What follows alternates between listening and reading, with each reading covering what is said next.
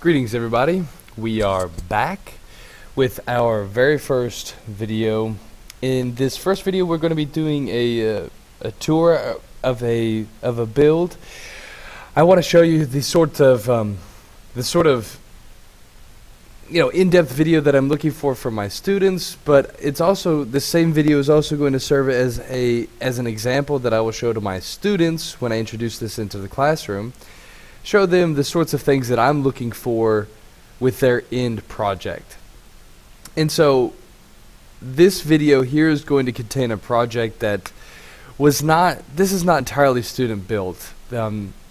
I wanted to take control of this as much as possible in order to, I needed it to meet certain goals, certain guidelines, certain things that I have in mind that I want the students to replicate, repeat whenever they are working on their own projects. Now granted, I did have some of my students there towards the end of the year as we were winding down, had a lot of free time. They decided to chip in and hopped on some computers and helped me fill in a lot of the blocks here. But well, anyways, so let me get to it. The video here is of a build of the temple of Jupiter Optimus Maximus. Chose this temple as the example build to show students because it is one of the first temples in Rome. It was at least dedicated in about 509 BC. Although not a Roman temple, it was an Etruscan temple, and in fact it was erected by or during the reign of the Etruscan kings. But it still is going to be highly influential on Roman buildings, on Roman temple building, that is. And so I'd like to show you all a little bit of that, discuss a few of those points. Now, in order to figure out how to make this building, because some of you know and some of you may not, the temple of Jupiter Optimus Maximus is no longer standing. Not only is it no longer standing, it has lived through several versions, several variations. At least 4, maybe 5 variations existed of this building. Now, I believe that the general shape and size was maintained, but the materials that were used, the decorations and so forth, over time and just about every build were changed. So, when we started doing research on this, it started to become a little bit problematic. What are we going to settle on here? Which one is going to be the best? And I thought, as sort of a purist, it would be nice to show the students what it may have looked like in its earliest forms. We're going to get enough of the later Republican and Hellenized and later sort of imperial temples. We're going to get enough of that anyways. So I thought, well, let's try to keep it as Etruscan as possible, or let's just say as possible, and then go from there. So what we ended up doing is basing this temple off of a couple of images that I found. One was this image here. It is a model of the temple, so we don't have a whole lot of decoration in terms of paint on there. We don't know what the pillars would have been painted like, so on and so forth. So, but it just gives us kind of a feel of this is the accepted look of the building. So once we did that, we started looking around to see if we could find one that was maybe a bit more decorative, something that could give us some more ideas, and we found one. And in fact, this is the one we tried to mimic almost in its entirety. We've added some things and done things a little bit differently, but this is the one, of course, as well as this one that we ultimately decided would be most indicative of what actually existed in about 509 BC. So you can see that we've tried to copy that as best as possible. So what's really great about this temple here, this Etruscan temple? Well, I mean, there's a lot of things, but so first, it's one of the oldest. It was on the Capitolinus hill. It was built by the Etruscans, so Yeah, you'll have to forgive the Roma. We'll talk about that in a second. So it's in the Etruscan style, and this very Etruscan style is later on going to influence how the Romans are going to build their own temples. This temple is great because it shows us a tripartite, a three-part cella, which was something a bit different. Certainly we don't see this in any Greek temples, and that's because we have the Capitoline triad here. So we have we've got the gods Jupiter, Juno, Minerva, who are represented and to have been worshipped in this temple. Lots of colors, lots of decoration, and massive. So we tried to build this temple, or rather, the scale we used for this temple was 1 block equals 1 meter. So at the end of the day, what we ended up with, just length and width wise, we're talking about roughly 60 blocks, they think, or sorry, 60 meters, they think, was about how wide, or I'm sorry, how long it was. Then as in terms of width, also 60 blocks. Now again, depending on, because listen, not much remains of this. We have the podium down here, a bit of the podium that actually remains. This thing was said to have been, gosh, what was that? A little over 4 meters high.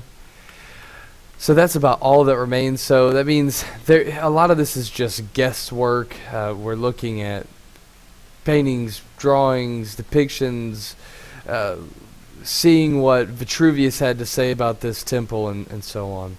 So this is these are the ultimate dimensions we settled upon. Then if we look a little bit closer here with this temple, we see that it has a single staircase, which I want to point out is going to be different from Greek temples, which are going to have a staircase that'll wrap around the temple. This single staircase is going to give us, it's going to make the observer, the visitor, focus more on the front of the temple.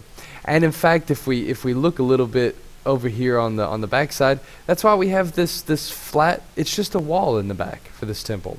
There was the columns do not carry, they do not wrap around. Because again, the focus of this temple was primarily here in the front. In terms of the Etruscan style of the pediment here, it was relatively simple. Etruscans tended to leave their pediments either open or at least just blank. They might decorate it up top with various statues, and so I opted so here's my attempt of a statue, which when you're using a block like this, a single block, it becomes a bit more difficult. So anyway, so then I opted for the letters Roma. I've tried to get the 4 horses in the chariot here, which I think from a distance you can kind of see it. Of course, up close doesn't do it any justice. But at any rate, so we got this focus on the front of the temple. If we come up a little bit closer, so we see that everything is painted, and we chose that for the sake of just, aesthetically it looks better. But it stands to, we need to say, well, what was this temple made out of? This temple originally, we think, was the bottom, the podium here would have been made out of a mud brick. The columns would have actually have been made out of wood. We're going to have wood in, of course, the beams. We're going to have a sort of a terracotta top up here for the roofing. So sort of a brick top, although a little different. A mud brick, of course, would have been used for the for the walls of the cella. And it's because of these very simple,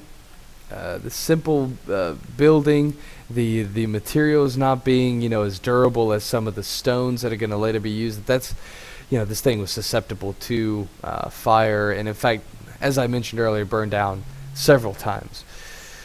Again, this tall podium, which I mentioned this earlier, at least its height being about 4 meters, is going to be indicative of an Etruscan temple, different from Greek temples, which usually had their temple sitting just on the ground.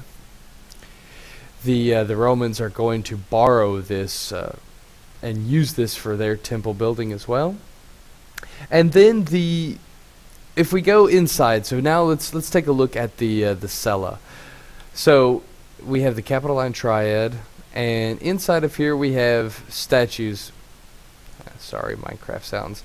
Then we have statues that are going to be dedicated to the gods of the Capitoline Triad. Here is a statue of Jupiter, and so we have his eagle there. If we move to this room, then in this room we're going to have Juno, and she's going to have her little peacock there, little statue of that. Then if we move along to this last room, then we will have Minerva here in some of her more warlike material garb, and an owl. Right. So here we have the Capitoline Triad being who are to be worshipped here in this great and massive temple. Out front we have the altars where the sacrifices would have been performed. Certainly, your average person was not allowed to go into the cella. This was reserved for the priests and very high-ranking officials.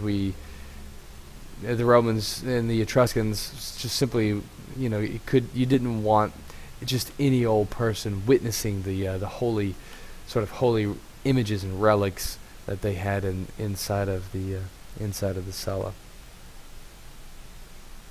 And so this, folks, is the temple of Jupiter, Optimus Maximus. I hope that this has been informative for you. Certainly look forward to showing you the actual student builds, which will be coming up momentarily. So as always, I thank you for your time and look forward to speaking with you again soon. Valete.